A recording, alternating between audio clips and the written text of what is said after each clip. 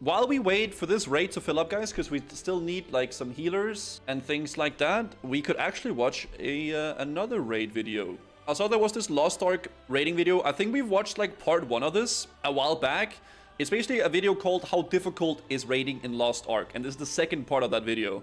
I really like the first one, and you know, I have played a little bit of Lost Ark myself as well, so I think we'll watch this video, guys. We will be doing a raid in WoW in a little bit as well, but we are just waiting for people to show up, so let's just watch this so we can learn a little bit while we wait, yeah?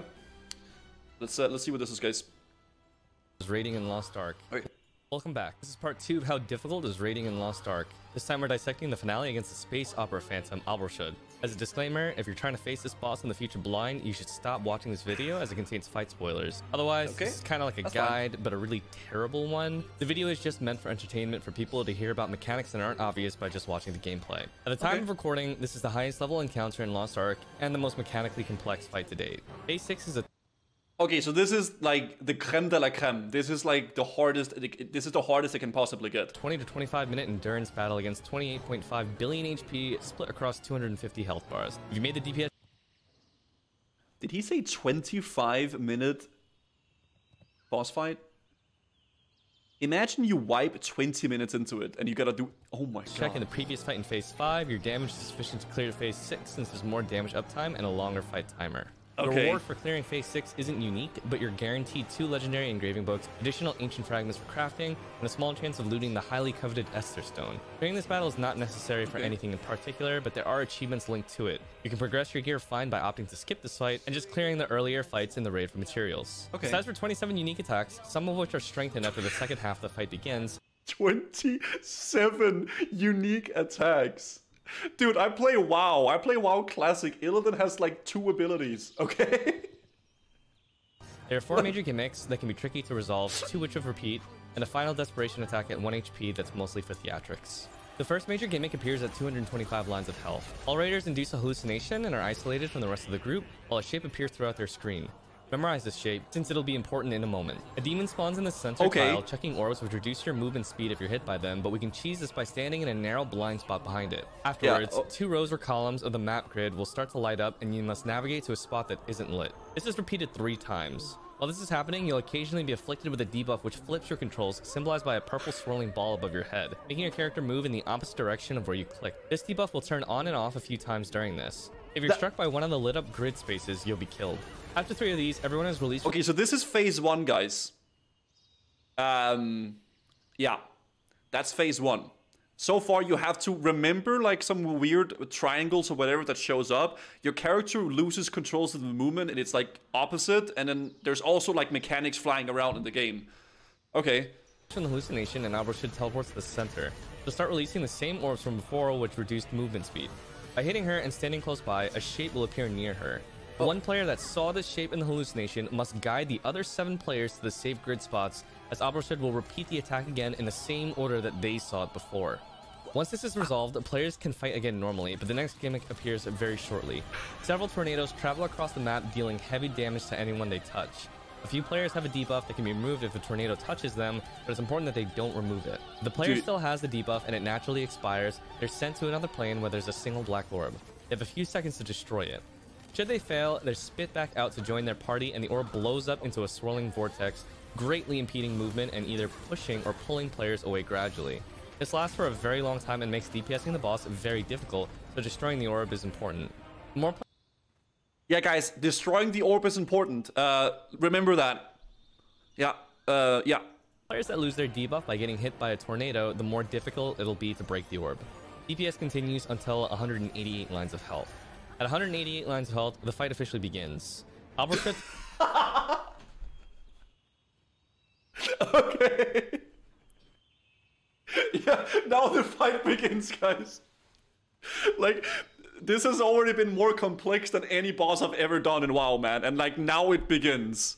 Okay, that's fine. Sure, let's see what the fight is when it starts, guys. Teleport to the center and a brief intermission plays. Meteors are summoned in and each of the players is marked sequentially 1 second apart from one another. The raid map is split into a 3x3 grid. Each grid space has 3 HP. When a blue meteor lands on any of the spaces, it reduces the tile's HP by 1. A player marked by a golden meteor reduces the HP of the tile it lands on by 3, as well as all adjacent tiles by 3 as well. The first player during this mechanic is marked with the golden meteor, while the other 7 are marked with blue ones. The raid must carefully place these meteors in such a way that no more than 3 tiles are destroyed at any given time. When a 4th tile is destroyed, Albershot will immediately perform a raid wipe. Finally, tiles regenerate back. What? That Play with full HP 1 minute and 40 seconds after being destroyed. When a tile is destroyed, it also means the map is shrunk as well. Like the first Legion General Vulcan, players are instantly killed if they're hit by a stagger, knockback, or knockdown while standing near the edge of the map. You can fall off the map by getting knocked off, but fortunately the game doesn't let you just walk off. After resolving this mechanic, blue meteors will begin to fall on random party members every 1 minute, while golden meteors will select a random party member at specific HP intervals, the next which happens at 137 lines. After 188 lines though, the boss becomes considerably more dangerous. Our moveset is expensive. There's so many ways that you can wipe already, and it's like he's still ramping. Like we're not even a third of the way through the video, and like to include several heavy knockback attacks that are designed to smack players off the map. These are the yellow telegraph attacks. No matter how geared you are, if your reflexes are slow here, you'll face a death by gravity. Okay, this looks easy. I'm not even joking. This is actually easy for me. It's important to understand what super armor options you have in a pinch. You also have to avoid tanking yellow telegraphs as much as possible, since every time you're hit by one, you'll gain an infinite duration debuff, which at 3 stacks will cause a blue meteor to begin dropping on you. After dealing with the golden meteor, you have to survive for 1 minute and 40 seconds for the destroyed tiles to respawn before entering the 113 line pattern. This is because you'll want the full map space for what comes next. At 113 lines, a new intermission plays.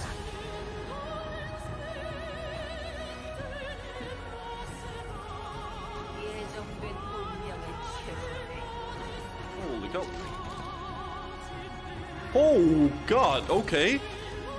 Players it's like Kologarn. It's like Kologarn in Wrath, guys. Position to dodge a quick pizza attack and then divide themselves to different parts of the map to avoid the giant palm slam in the center.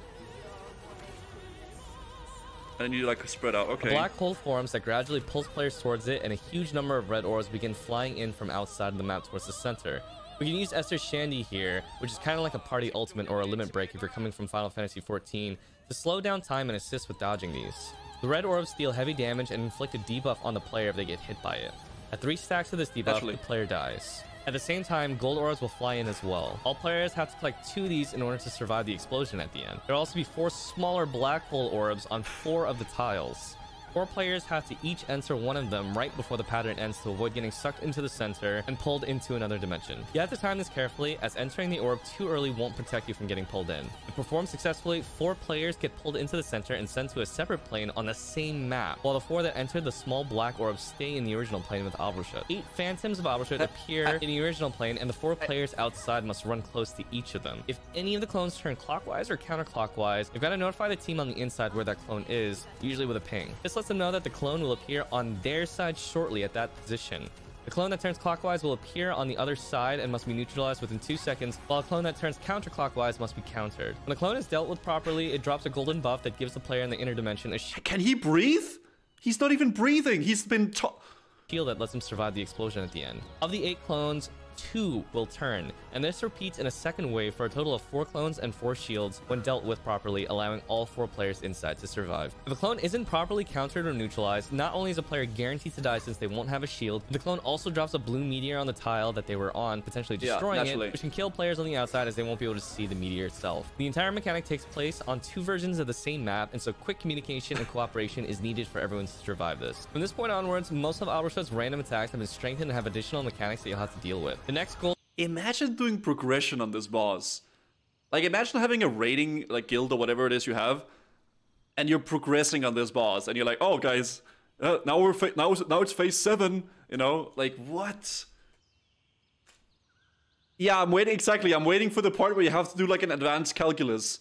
Oh yeah, now you have to find the square root of pi, but you have to do that whilst also dodging the mechanics of all the previous phases as well. You know, it's like... Gold meteor appears at 87 lines. At 66 lines, tornadoes will appear again, and the debuff players once again have to destroy the orb to prevent the vortex from spawning. A spawn vortex is especially deadly at this stage of the fight, where Albershot has her expanded, strengthened moveset. There's one final golden meteor at 37 lines. After you deal with it and reach 28 the thing is, guys, like, WoW players have an issue with even walking out of fire. You know, like it's like you have to really specifically tell people not to stand in the fire. And then we have this. The dream world pattern repeats, and you must once again memorize the shape and the safe spots to navigate to. As part of the map is destroyed at this point, it can be tricky to navigate from one. I am horrible at stuff like this, like memorizing like patterns. I am really bad at that. I suck at that. Side to the other. But if you manage to prevail at this point, you're on the home stretch. At 25 lines, Albershot will destroy the 4 corners of the map. She'll no longer kill the entire raid if more than 3 tiles are broken. However, that's cool. Blue meteors are still spawning. The map will gradually get smaller until only the center tile remains. The goal is to bring her down to 7 lines of health before this happens, as the smaller the map is, the more likely people are to get knocked off. At 7 lines of health, the final major gimmick begins. In an act of desperation, Albershot will begin to summon one last giant meteor designed to wipe out the party. Is it like a DPS check or what? The final DPS check. How are we at the final? Okay, you know what? No, let's keep watching. It's like the Big Bang from Dragon Ball. He's drawing in the cosmos and then the entire like universe into like a little thing. During its slow descent, you had to break through a 22.8 billion HP overshield that she gains, or 200. What? So you went from 22 bars of health to 200.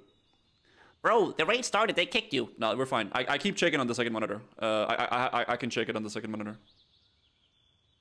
Additional lines of health before the meteor lands in 2 to 3 minutes. If you're tight on DPS on this point, that's a DPS check. Close to the 20-minute enrage timer, 5 minutes are added, so you don't have to worry so much about it. And any of the broken tiles, besides for the corner ones, are brought back into play right away. 200 more lines is ridiculous though, and the following mechanic is designed to help you punch through that shield. While battling Albershot and chipping away the shield, the screen will flash at the 1 o'clock, 5 o'clock, 7 o'clock, or 11 o'clock positions. This signifies that a counterable meteor will be flying in towards the center of the map. This will happen 5 times, once in each direction, and 1 more time in one random direction. When the meteors arrive, they'll either flash red or blue. Blue ones have to be countered, while red ones have to be ignored altogether. If a red one is countered, it'll explode, dealing heavy AoE damage to players and likely knocking them off the map. When what a trash player, man. I can't believe you failed that mechanic. That's so simple. You failed the blue meteor landing on the certain spot mechanic. Dude, that's fucking... Dude, wow. Good job. You're kicked. Though the player receives a buff that when expires fires a long-range laser that'll deal about 14 lines of damage to Albershot's health. In total, 5 rounds of meteors will appear, of which at least 15 will be counterable, and 14 is practically required to meet the damage check. Have people in each of the quadrants with excess players prepared to assist in case 2 blue meteors appear in one quadrant. If you fail to break the shield, the final meteor lands, killing everyone. But if you succeed, then buffs will scatter across the map. Players only need to pick up 1, which will grant them a shield that lets them survive the meteor. Finally, bring Albershot down to 1 HP, and the last gimmick occurs. An orb spawns at the 7 o'clock position, which she summons in order to wipe out the remaining... Surely the last mechanic when you're just about to kill her is easy, right? Because like that's like the home stretch, right? Players. The orb has to be destroyed with normal damage before she can. However, it regenerates 40 million HP per second. As you hit the orb, buffs will pop out of it, which when collected greatly increase your damage output, stacking up to 9 times. Pick up as many orbs as you can, and then nuke her last attack faster than it can regenerate, bringing an end to the fight once and for all. Please stop watching here if you want to avoid story cinematic spoilers. And that's it. While there will be raids in the future that are tougher, Albershot's raid is definitely the most visually stunning. Sometime in 2022, we'll also have to deal with this encounter on Hell mode, which has equalized gear, tighter DPS checks, additional mechanics, and a prestige achievement. Oh, guys, there's a Hell mode. Yeah, no, guys, that's the easy mode. That's like raiding, like that's LFR. Yeah, there's a Hell mode as well with more mechanics. Because it's not like there was enough mechanics to begin with. Yeah. For completing both this encounter as well as the previous one from the other video back to back with no restarts and not a single death across the entire party. I look forward to showing you all that encounter whenever it comes. Okay, we're not gonna watch this is lore now, like it's like the death or whatever. Well boys, anyone wanna make a viewer raid on Lost Ark once we get to max level? Yeah, we can do some viewer raids. Let's go. I'm gonna lead the raids, I'm gonna call out the mechanics, everything like that. You know, it's gonna be good. Yep. That is crazy though. This is like the hardest raid in the game though at the moment. But still, that is, even compared to like mythic raiding in retail, this is like ridiculous. Like there's so many mechanics and one-shot things and like bing bong bangs in the chat, man. That's a lot of stuff, dude. That is a lot of things.